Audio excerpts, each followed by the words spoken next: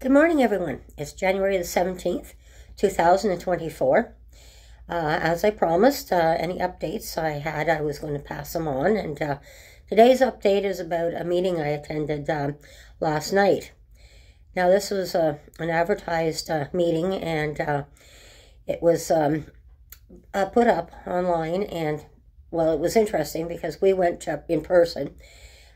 We met at the church. It was put on from the Alliance for Homelessness here in Ottawa, and I've attended, that was a past meeting I also attended with them, but this was a special meeting.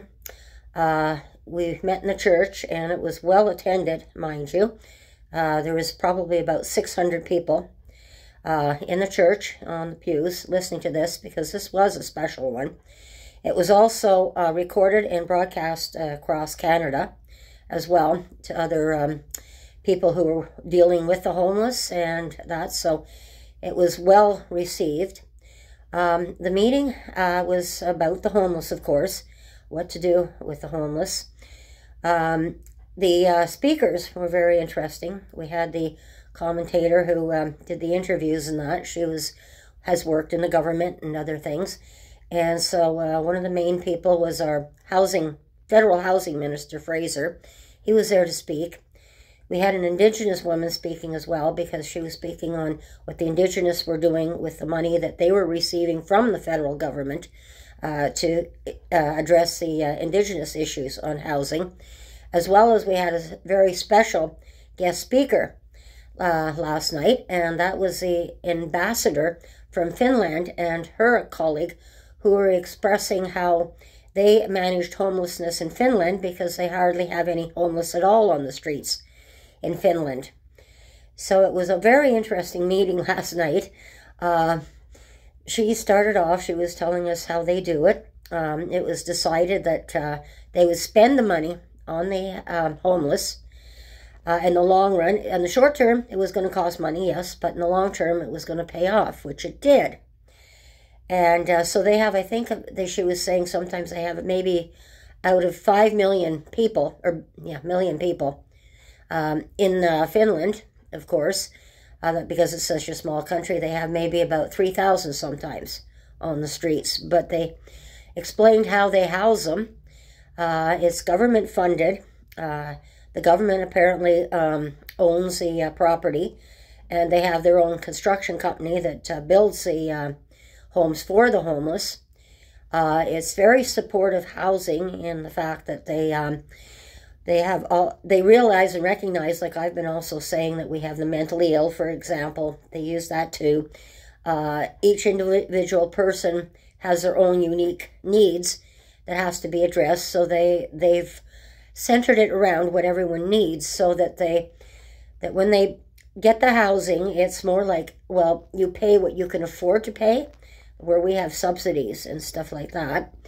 But it's all based on working to get them back into the workforce as well, if they're not. Or if they have to get a home, they work towards getting them another home if they are working but are stuck in a shelter at the time because they've lost their home. So they have a very unique way of doing things, and it's been very successful. Now, of course, it was also brought up that with us here in Canada, and especially, and as well as in the United States here, what's happening is that the homeless here are really in a problem, because it's been horrible in the fact that the funding isn't there for them, number one.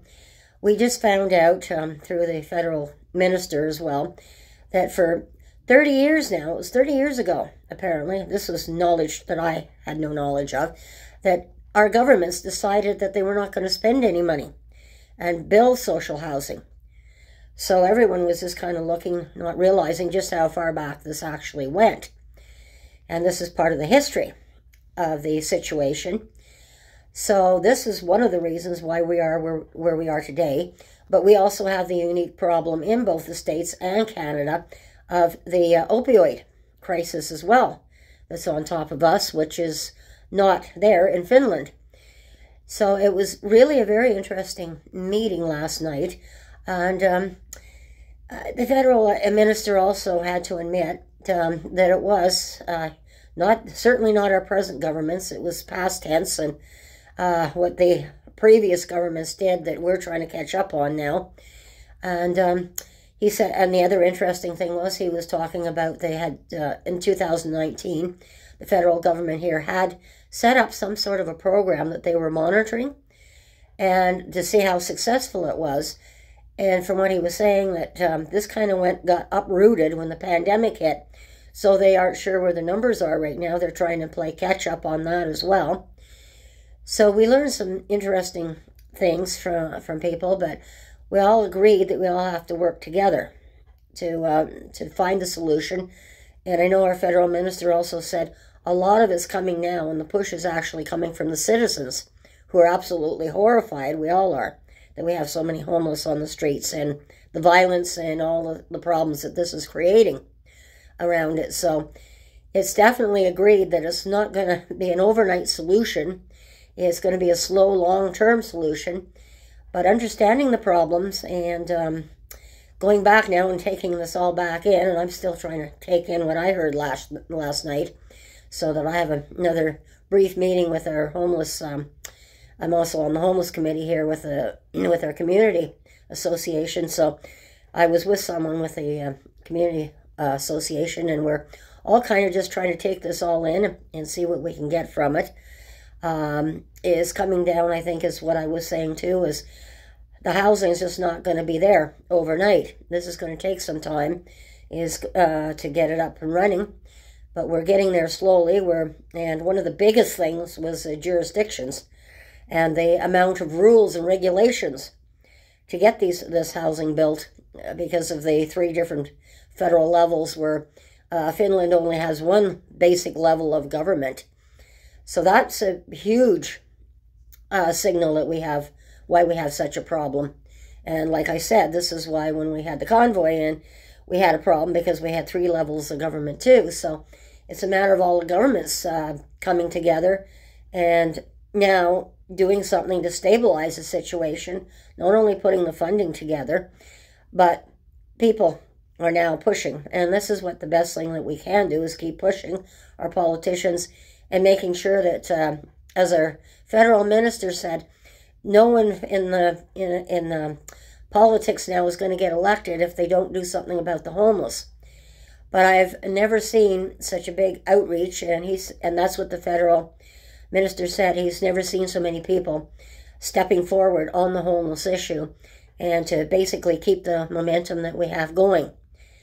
So I just wanted to brief you on a bit of an update today, that it's continuing forward. We're just all absorbing what we heard, but people from all walks of, from social workers to those who are involved dealing with the social housing that's built today, all walks of people were involved in this. So it was really good to see everybody come together, and a few people I recognized, and we also had some of our politicians also attending this as well. So it was a really, really good meeting. So I just wanted to brief you in that things are proceeding slowly. But again, I think from what I have said too, that in the meantime, it's up to, I think, what we have in our infrastructure, that what we have to use for the short term getting into the housing will be to make sure that we have suitable things in place for the winter to house the homeless at that time of the year. So again, everyone, be safe, have a nice day, and we shall talk again soon, and bye-bye.